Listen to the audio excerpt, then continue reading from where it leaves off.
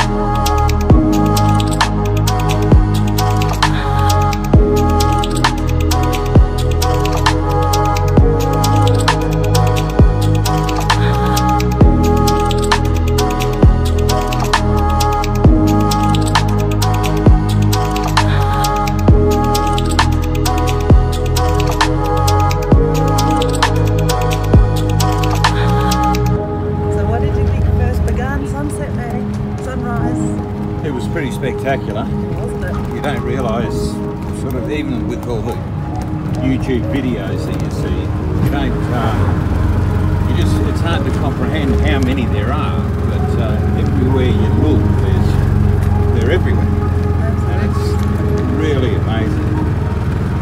Got to turn the camera around.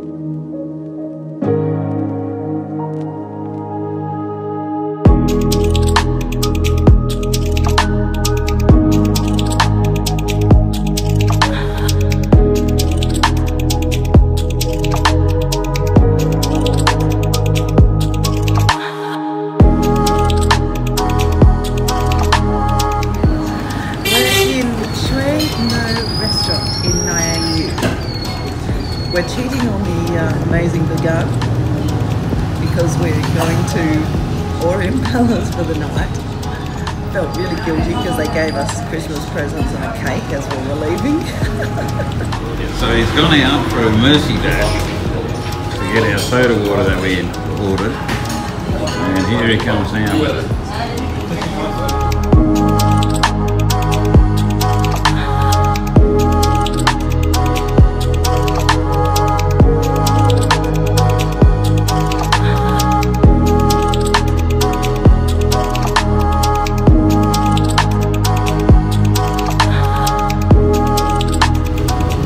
Christmas Day 2018, and here we are yet again in another tuk-tuk.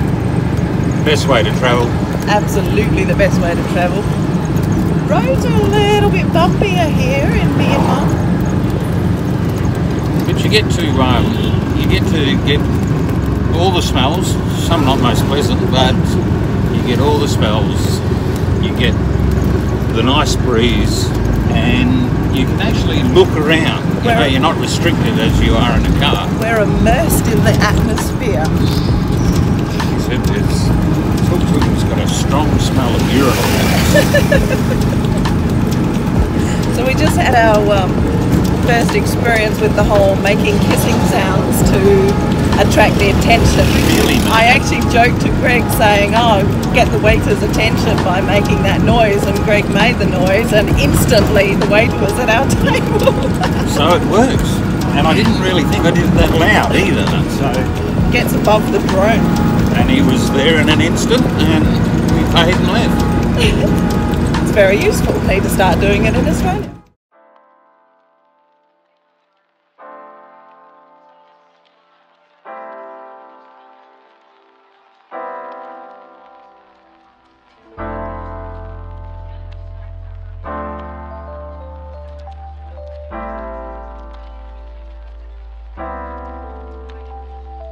Well, we've just been shown to our room, and this is the tragic view that we have out on overlooking one of the pools. Let's have a look at our palatial suite. Well, not a suite, it's just a room. Yeah, this is just a room because we actually purposefully didn't get an expensive room because the plan is that we're going to be spending all our time at the amenities and not here. But it's pretty awesome. And Might have to stay awake all night so we can enjoy the room as well. well, there's no sleep tonight. We're going to be up all night because we're going to be in the bath, in the pool, watching TV, getting massages, getting drinks, because this is pretty bloody good.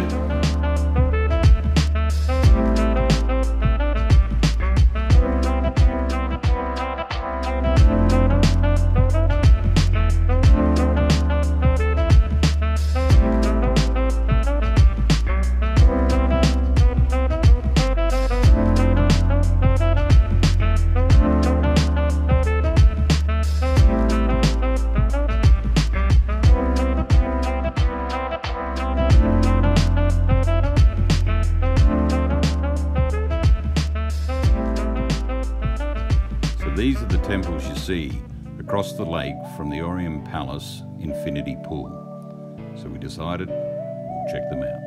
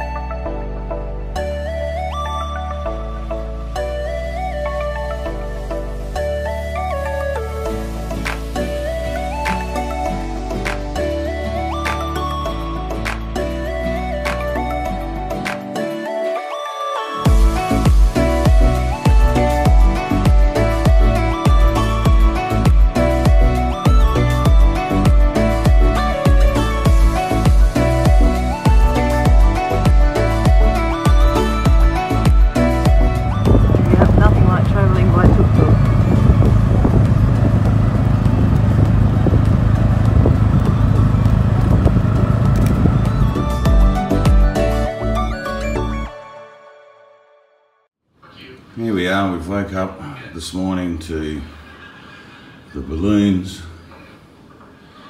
firing up, which we could have actually walked to. We didn't realise that. Instead of waiting to get picked up. But that's directly outside our bedroom window.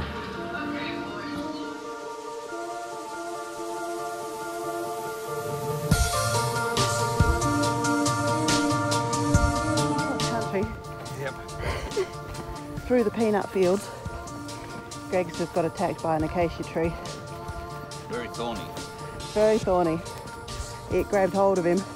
I tried to grab it to pull it off, and then I realised how thorny it was. There's Zuzu up there. He's taking us to these temples. And the beautiful Pulsar. There she is. Quite hard walking because it's really soft sand. Like walking at the beach. Or at the desert. Yeah, if someone just dropped me here, I'd sort of be thinking I'm in Africa somewhere actually. It does feel African.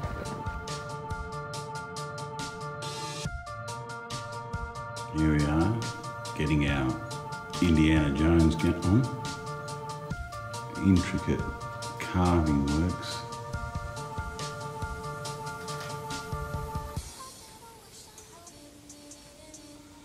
Beautiful.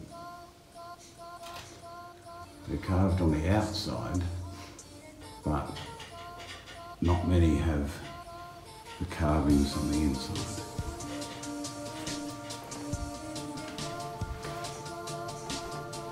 There's a little nook there where once the Buddha would have sat there, his own little pagoda type thing. And then right up the top, once again, there's little niches up there where the Buddhas would have been. The roof has been repaired, so that's new.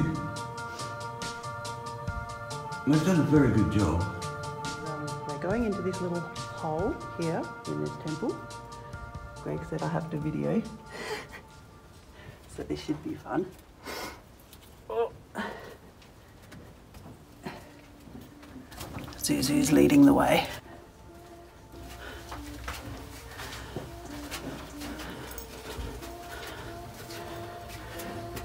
Oi. Oh wow, it's like bush up here.